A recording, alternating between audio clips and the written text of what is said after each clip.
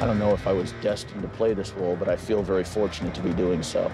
The Crow was Branden Lee's last film. Miramax Home Entertainment is proud to share his final on-camera interview, which includes exclusive, never-before-seen footage.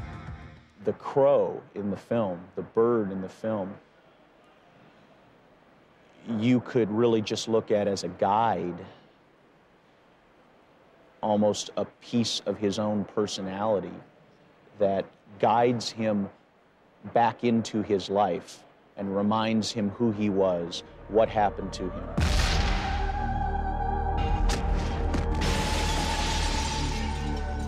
This is a person who has been pushed right to the limits of his ability to cope with what is going on, and in a sense is quite mad sometimes. In a sense is completely insane. Almost in the sense that you might think of an insane person having voices, you know, more rational voices that try and guide him, more irrational voices that come from a more emotional, more deep-seated place. I think that the crow is that rational voice. The crow is his guide. The crow helps Eric do what he has to do in a very practical sense. It leads him to the places that he has to be. It helps him find the people that he has to find. Come on. It's a story about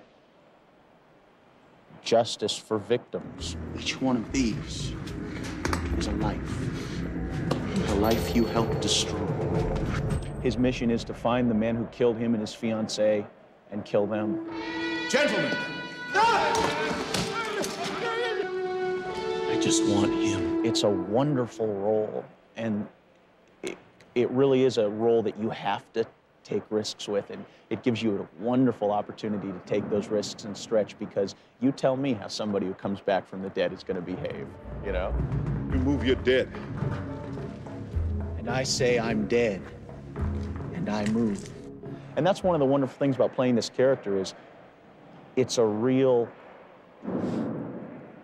you can really take the gloves off in playing this part, because there are no rules about how a person who has come back from the dead is going to behave. Listen! I'm sure you'll remember. You killed him on Halloween. You can't be you. We put you through the window. There ain't no coming back. And then there's the part of him that is filled with rage towards what was done to him. And one of the things I like best about this movie is the fact that all of those parts of the character are given balance on the screen.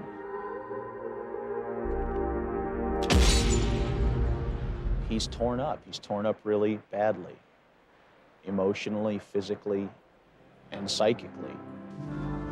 She died at the hospital. Don't touch me! I saw her through your eyes.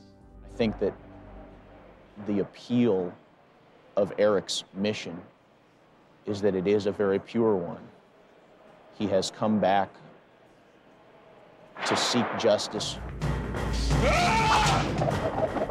I've done other films that have had violence in them, but I must say I've never done anything where I felt that the violence was as justified as it is in this. There's very little need to worry about compassion. Victims, aren't we all? This is justice, you know? And I truly feel that it is. And I truly feel that if I were in the same situation, I would do the same thing.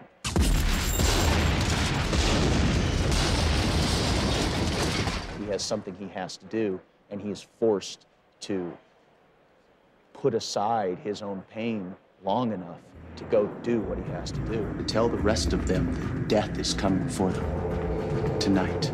This film deals with the concept of a balance being struck between good and evil. I gave this to Shelley once. I think she'd like you to have it.